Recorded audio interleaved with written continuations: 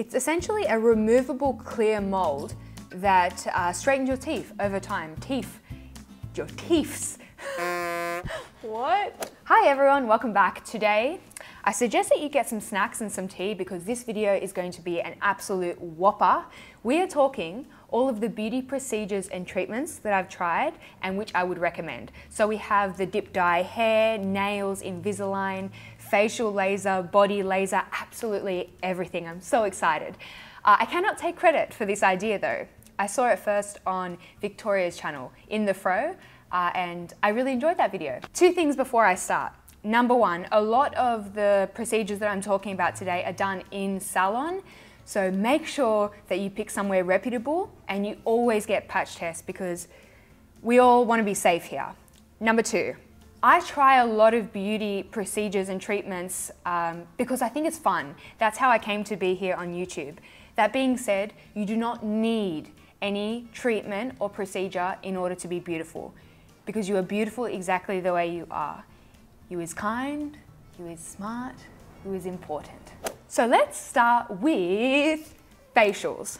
I always thought that facials were something for like celebrities and famous people, not people like me. And also I'm really fastidious about my skincare, so I don't see how I can benefit from a facial. Anyway, so I was chatting to my mate Chloe Morello, you might know her, little YouTuber. She raves on and on about Face Plus Medispa. I'm open-minded, I'm going to give this a go. Eating my words, from the first appointment that I had with them, I just felt so much better informed about my skin. So my facialist looked at my face and she was like, dude, you are really dry, in more professional terms than that. And that really helped me going forward, you know, picking foundations and picking skincare. I typically get the enzyme facial, which is just like a refresher. It makes your skin look bright and fresh and smooth instantly, but there's no downtime. So it's a great sort of pre-party treatment. Would I recommend facials? Absolutely. You know, keep an ear out. What are the great facialists near you? Also, you don't have to go super frequently, if only once a year, just to have an expert sort of assess where your skin is at. Okay, let's like shift pace a little bit and move on to the body. Laser hair removal.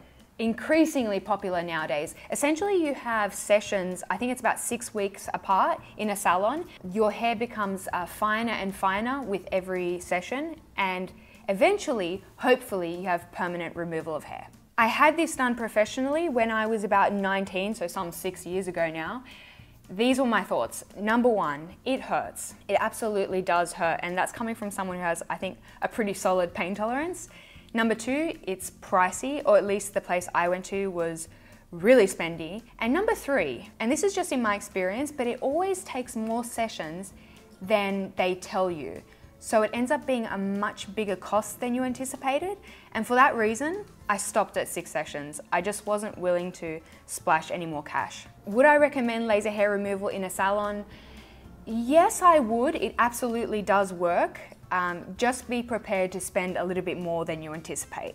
So a few months ago, BRAUN contacted me and they're like, hey, we've got this new at-home IPL laser hair removal system. Is that something that you would like to try? And I was like, yes, like let's get this job done. It's only taken me 6 or something years. So this is what it looks like. It has these 2 sensors on the head here, so it will not operate until it's made correct contact with the skin. So there's no risk of you using it wrong. It's super simple to use. You plug it in. Actually, I might show you this. Give me a sec. So once it's on, make sure that the area that you're planning to treat has been shaved. That's the same as in salon IPL. And then you make direct contact with the skin, look away, and that's literally it. If you hold the button down, it will continually flash so that you can kind of slide it up your leg easy peasy. Okay, let's talk about the pain, or rather the lack of pain. If we consider like a scale of say 0 to waxing, I think most of us have tried waxing. I would describe this as a 1. It's like a slight warm pulse. So I've been using it now for just over 2 months. You can use it anywhere on the body, even on the face if you like. I chose to test on the armpits because that's where I have the most hair aside from my actual head. So I thought it would be a good place to trial it. In the first week, I used it every day. And then for the following weeks, I used it once a week. Does it work? In my experience, it absolutely does. So I used to shave my armpits like every day. Is this too much information? Potentially, we're all friends here. And now I would say that I shave my armpits once a week. Just the hair grows very slowly and very fine. I'm gonna report back after many months to let you know if I manage to finally achieve, total permanent hair removal. But for the moment, I'm super excited about this. It's not a cheap product, but you get what you pay for, and it's a hell of a lot cheaper than the salon experience that I paid for. It probably takes more sessions, but you can do it at home in your own bathroom, which is convenient if maybe you want to do your bikini line. Yeah, I think it's like a fabulous tool if you're, a busy person, but you still want that kind of treatment. Would I recommend the BRAUN IPL system? 100% yes. Let's talk about hair. So many of you have asked me how I achieve these sort of pastel tips. Right now they're a coppery pink, but I've had like vibrant purple, pastel pink. I had a light teal, a grey. I think it's a lot of fun. So this kind of effect will always require bleach unless you have platinum hair sprouting out of your scalp. I go to Edwards & Co in Sydney because they use Olaplex. Now I don't pretend to understand it all. From my understanding, Olaplex is an additive to bleach which helps to retain the hair's natural integrity through the bleaching process. Whoa, what? Did that make sense? Essentially, it stops your hair from breaking. That's the important bit. So once your hair has been adequately lifted, then you can go crazy with your vibrant purples and your pastel pinks or whatever your heart desires. Would I recommend pastel tips / dip dyed hair / fashion colors? Sure, why not? Life is too short. I know that when I first spoke about getting this done, everyone was like, no, bleach. And thank you for the concern, but my hair is in perfect condition. I haven't had any breakage at all, although I probably shouldn't take credit for that. That credit should go to Edwards & Co because they really know hair. So let's talk about laser for broken capillaries. If you've been watching my channel for a while, you would have heard me complain about the red band that kind of comes across my nose and onto the apples of my cheeks. I was looking in a magnifying mirror one day.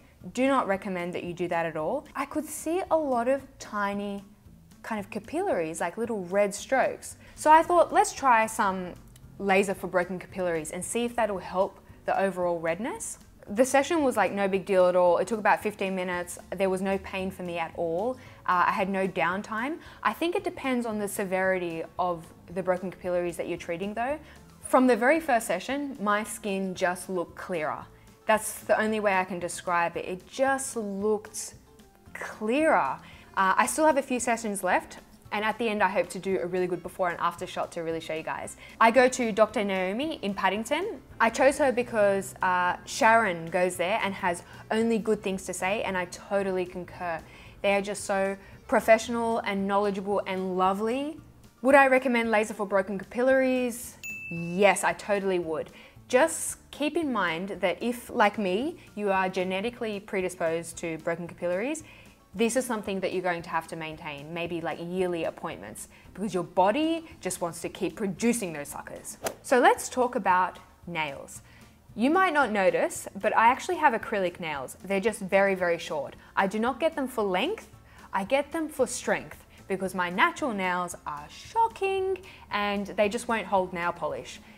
I've said this before, nail polish on acrylic nails never ever chips, ever.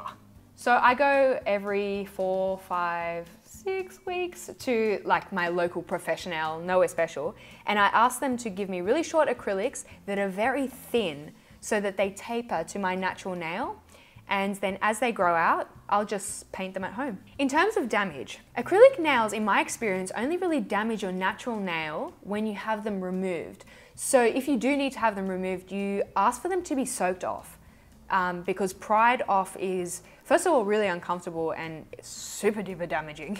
So would I recommend acrylic nails? Absolutely. It was one of my 2015 favorites. I would totally recommend it for weak, brittle nails that won't hold nail polish. If you have naturally strong, wonderful nails, there's really no point, is there? If you have great nails, then I would say just get gel or a shellac. I have tried that many times before. My natural nail is so soft that it bends and it causes little cracks in the gel and shellac. So Unfortunately, not well suited to me. Also have tried SNS. It broke within 3 days on my nails. So I think acrylics are my best option. It wasn't until I actually sat down and compiled this list that I realized how many things I've actually tried. So next on the list, teeth. This is not exactly a beauty treatment, but I do have Invisalign to correct some crowding on my bottom jaw and also some bite issues. It looks like a clear removable mold, and over time it straightens your teeth like braces. So the pros, they're pretty invisible unless you are really looking for them, if you know what I mean. You can remove them like I do for my videos or maybe for a special event. They don't really affect your speech. I'm actually going to pop mine in now so that you can hear me talk with them. So I've popped them in now and you can hear there's maybe a very slight lisp. Nobody mentions my lisp, so it can't be that bad. And now for the cons. I'm not going to sugarcoat this at all.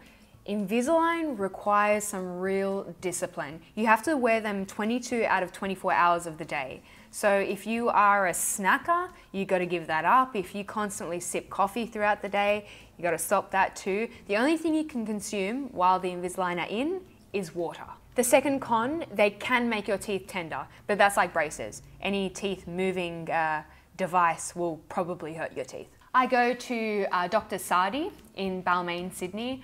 He's just my family doctor and I really like that guy. Like, he's so chill and cool and he just takes all the anxiety out of dentist visits. I would totally recommend him. Would I recommend Invisalign?